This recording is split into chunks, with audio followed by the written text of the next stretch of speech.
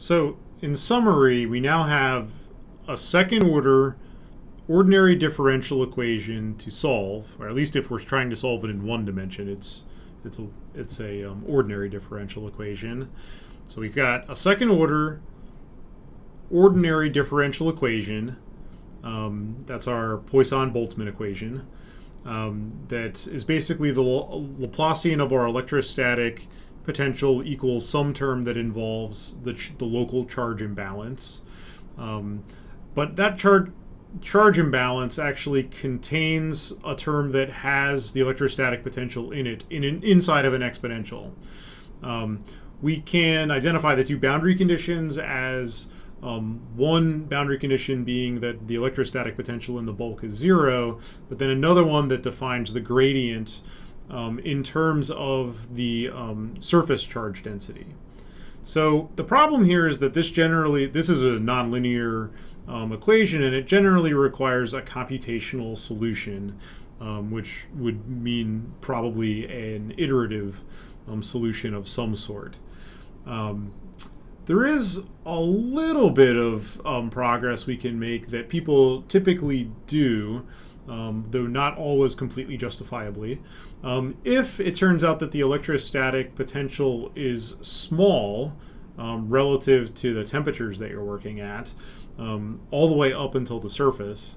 So typically the largest value of at least the largest absolute value of the electrostatic potential would be at the surface. So really what I'm saying is the surface potential should be fairly low.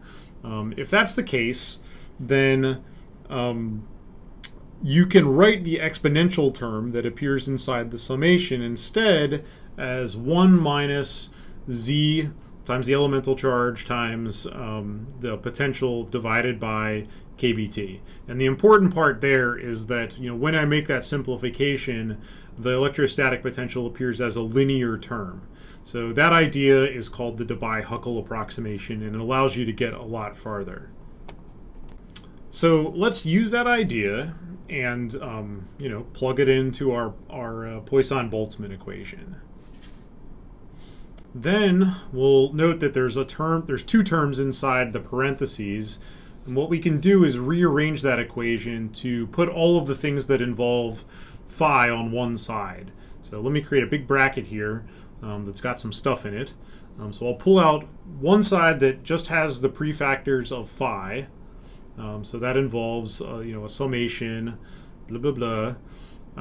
That with phi as a prefactor, and then I'll leave all of the other stuff as a right-hand side.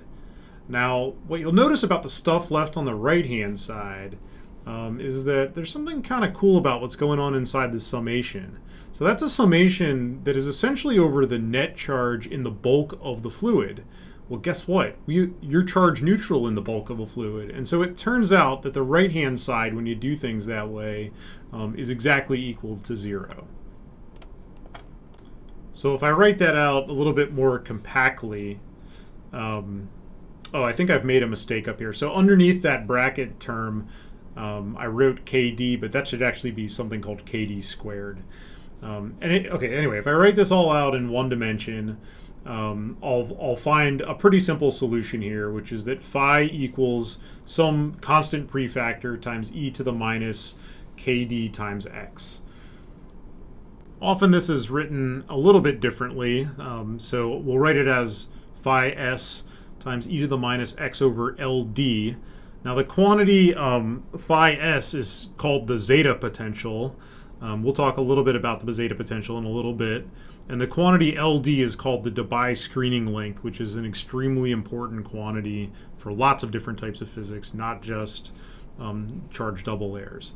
So the Debye screening length, if I follow my definition of KD and invert it, involves the square root of the permeativity times kBt divided by a portion that involves basically the summation of the charge squared times the bulk charge number density.